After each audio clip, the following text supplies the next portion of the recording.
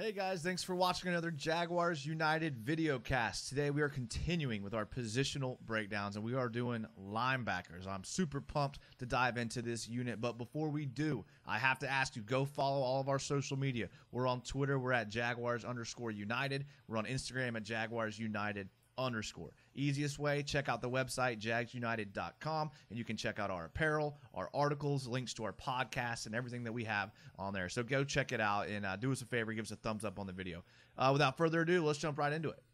Now, it's no secret that this team struggled at the linebacker position in 2019. They went through a turnstile of linebackers due to injuries. Quincy Williams playing in 494 snaps, Donald Payne playing in 348 snaps, Leon Jacobs 325, Austin Cletro 234, Miles Jack 600. So they had all kind of guys in there that they were looking to solve the linebacker problem, and they went after that issue in free agency with the signing of Joe Schobert.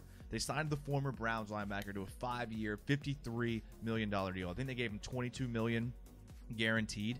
The Browns just couldn't match that offer from the Jags, and he's going to bring to this team a lot of things. His coverage grade through PFF, he's first in almost every category as far as how he plays the pass and how he can read quarterbacks' eyes. He had 4 interceptions last year, and this guy can make plays in coverage. Additionally, he'll bring support to the run game. He had a 47 run defense grade last year, which isn't great, but there was a lot of issues on that Browns team that was 30th in the league in stopping the run. The former 2016 4th-round pick from Wisconsin, he began as a special teams guy at 6'1", 245. He kind of worked his way into the starting lineup for the Browns, and after his second year in 2017, he was named to the Pro Bowl team. Great player, heady player, smart player, kind of knows what's going on, very instinctive, kind of knows what's going on, can read things quickly. He's had more than 100 tackles in the last 3 seasons. Also had 4 interceptions last year, 2 forced fumbles, 1 fumble recovery, and he can just adds a lot to this defense. And locking him into a 5-year deal will allow him to be on this team long term when all of the young guys kind of grow and get better and get more experience. Schobert will be there with him. He can bring a team together. He can galvanize a unit. This is what he had to say about kind of being the center captain of a unit defensive core. For an NFL football game, it's supposed to be a fun time, supposed to have fun, and I just try to keep everybody's spirits up, keep everybody level-headed. Like the way I go out there, I just try to be calm and steady and do the same thing every play, no matter what happens, and I just try to pass that message along to the other guys, and hopefully they listen a little bit. The best thing about Joe Schobert is that it will allow Miles Jack to move to the outside, and we're going to get to Miles Jack in a little bit, but his ability to play in the middle of the field in coverage and against the run will allow him to really make this linebacking core take the next step and allow some of these young guys to kind of come in underneath him, learn the game, learn how to be a pro, learn what it means to be a solid, consistent player. The guy's only missed 3 games, I think, since 2016. Going to add a lot to this defense. I think he was one of the best free agent signings in the offseason from any team. I'm super pumped about Joe Schobert. I think he's going to add a lot to this core, and I can't wait to see him play on this defense. The next linebacker is Miles Jack, and Miles Jack is a fan favorite because he obviously was a steal in the 2nd round out of UCLA. Incredibly athletic, incredibly gifted in a lot of different areas. Can cover, can play against the run. Great player that's going to be with this team long term. The team wrapped him up in a 4-year, $57 million contract extension before the 2019 season. Unfortunately, he kind of dropped off last year, only played in 11 games, PFF grade of a 46. But there was a lot of factors that went into that it's hard to blame just Miles Jack. He only played in 633 snaps last season. As a comparison to like 2017, he played like over 1,000 snaps. 42 solo tackles last season, which doesn't even rank him in the top 150. Half of a sack, 1 interception, 0 forced fumbles. Obviously not great stats last year, but again, only played in 11 games and didn't really exactly have the multitude of help around him. Joe Schobert is going to allow him to move over to outside linebacker, which is really good. He's shown he can play that position at an elite level. Like I said, 79 PFF grade in 2017 when he was on that outside linebacker position. He'll be able to set the edge on run plays and outside run zone plays. He'll be able to cover slot receivers and tight ends on play action. He'll be able to play the flats in the run game. All things that he excels in. And more importantly, with Schobert being on this team, he'll be able to kind of play off his instincts, which instead of having to think of things through and having to think about his reads or which way are the guards pulling versus which way is the running back going with misdirection and all those things when they're flying through your head, they kind of make you not be able to play with your instincts. And Miles Jack is an instinctual athletic player. I'm stoked that he's wrapped up long term. I'm stoked that he's here. I'm expecting 2020 to be a really good season for him, and paired up with Joe Schobert, this could be a strong point on this team, and we could have gone from a weak point to a strong point. So I'm pumped about Miles Jack. I think he's going to have a great year in 2020. The next linebacker I want to talk about is Shaq Quarterman, and I have done a 180 on Shaq Quarterman. If you watched our draft breakdown where I broke down the draft picks, I wasn't high on Shaq Quarterman initially, but as with most things, with time, I kind of re-looked at it and saw how this is actually a perfect fit for the Jags. He was drafted in the 4th round, pick 140. He's from Jacksonville. He grew up in Orange Park. He went to Oak Leaf High School. Very good high school around here. 6'1", 240. Perfect Sam linebacker.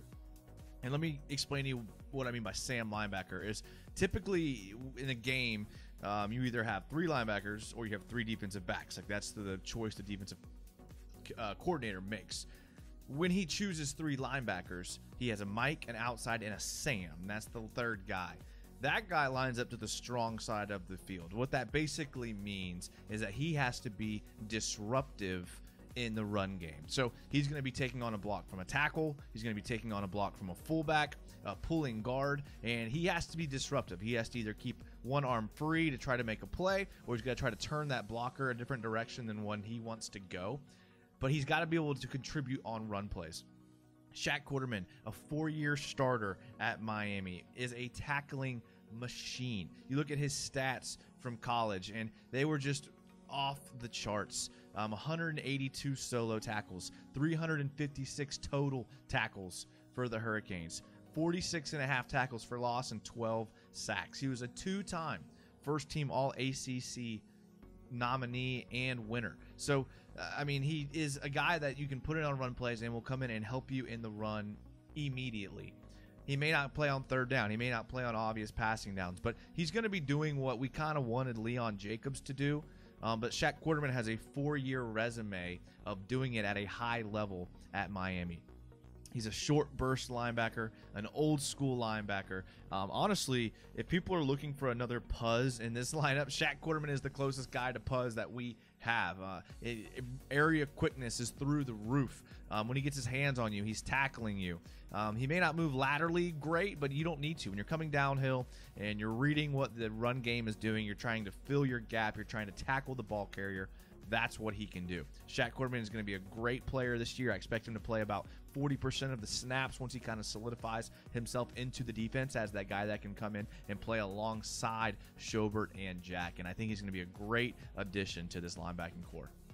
Next up, we have Quincy Williams. And Quincy Williams was drafted just last year in the 3rd round. And he was actually drafted with one of the picks that we got for Dante Fowler. So he was kind of the exchange for that trade with the Rams. And he was drafted at Murray State, a small school in the Ohio Valley Conference that isn't known for football, probably more known for Ja Morant in basketball. But his film was him coming downhill as a box safety, stroking people, lighting people up behind line of scrimmage, jarring the ball loose. Quite frankly, a lot of helmet-to-helmet collisions that we were excited as a Jaguar fan to see. He kind of started the season a little rough. He had the injury. He had a slight meniscus tear in his knee. Was only able to play 494 snaps last season, but 432 of those snaps were in the box, and 37 of those came as the slot DB coverage guy. I would have expected to see him more involved in the safety position and the box safety kind of look and on play actions and things like that.